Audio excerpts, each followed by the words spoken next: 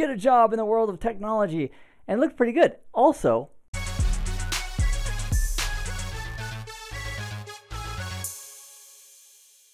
you know, it's interesting how we get into things. A lot of times people will ask me, hey Keith, how did you get into IT? What's your story?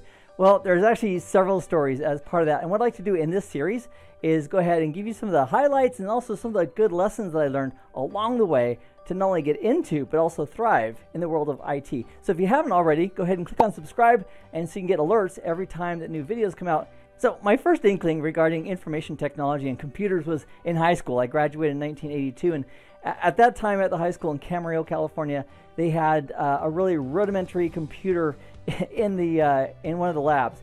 And it wasn't like computers today. This was before the IBM PC. These computers had a tape recorder attached to them.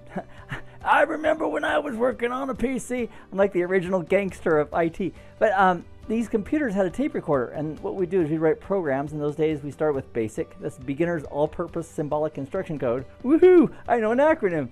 Anyway, we start with BASIC, make our simple programs, and then to save it, we would tell the computer to save. We'd hit record on the tape player. It would record, and it would literally record the signals for our program. So later, if we wanted to load our program, we'd tell the computer to load. We'd hit play, rewind the tape, hit play, and that's how it would load into the computer. And that excited me. I was excited about computers and getting, cause and effect, making changes and having something happen and drawing graphs and so forth. And it was a lot of fun. So when I was in, about a few years later, fast forward a few years, in like 1984-ish, I was a cashier at like a hardware store. It was in Ventura, California. And it wasn't the greatest job, but I had some friends there, and we did our job and went home at night. And one of my friends, Cecil, and I, we watched these TVs that were directly across from us from the cashier stations, and there were these commercials for Control Data Institute, CDI, get a job in the world of technology, and it looked pretty good. Also, I noticed about that same time that our cash registers were electronic, and they had a digital component to them as well, and there was a technician who would come in from the outside, from somewhere away. He would come in to fix these registers. And he had nice clothes. He had a fairly nice car, a lot nicer than the one I was driving. And he had a silver James Bond-like briefcase. And I thought to myself, wow, that guy looks like he has a pretty good job. And so one thing led to another. And I actually took the interest that I had in computers, and I called that number on the TV for Control Data Institute. And that's how my IT career started. So I called him. I made an appointment, went down with my father, and it was somewhere between $4,000 and $6,000. This was in 1984 for that training. Maybe it was 1985, around that time frame.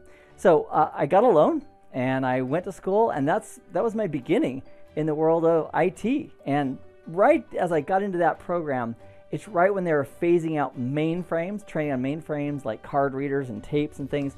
And it was their first few months of doing this new program on microcomputers, and I was kind of like a guinea pig for that, and I just loved it. So I'm going to save that experience and some things that we can do to excel as we're learning new things. I'll save that for the next video. So the takeaway from this one is, if you have an interest in something and you don't know anything about it, like I didn't with computers, take a look at what you can do to find out something about it. Talk to somebody who's doing it, or get some training, or read a book or something. Just move in that direction to learn a little bit more and a little bit more, because there was never a baby born where the doctor said, well, this baby's going to be a network engineer, or this baby's going to be a scientist.